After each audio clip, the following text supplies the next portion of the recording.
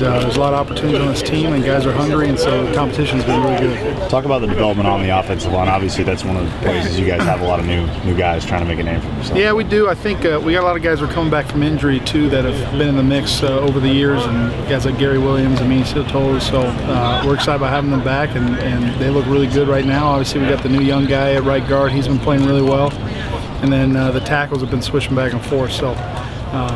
You know, getting as much looks as we can, and it's early to say what that group looks like, and we'll know more when we get in training camp. Is it a challenge to have those tackles switching back and forth for you, or for the line, or is it?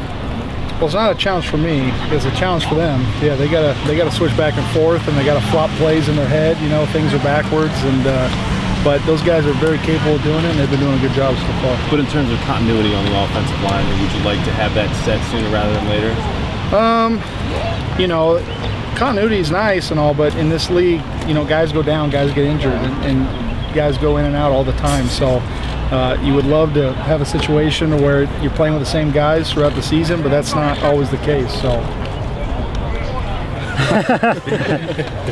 How nice has it been seeing Cam go through a little more work out here the past few days too? Yeah, it's been good. I have no doubt Cam will be good and ready to go come training camp, and we got to slow him down. He's kind of like a big kid when he's out here running around and jumping in. And you know he's anxious to get back. So, but it's good to get other guys looks, and they've been doing a great job. DA's done a nice job too, offensively stepping in for Cam. Yeah. Obviously a veteran guy. How important is it to have a backup quarterback who's seasoned, who kind of gets it and can kind of step in?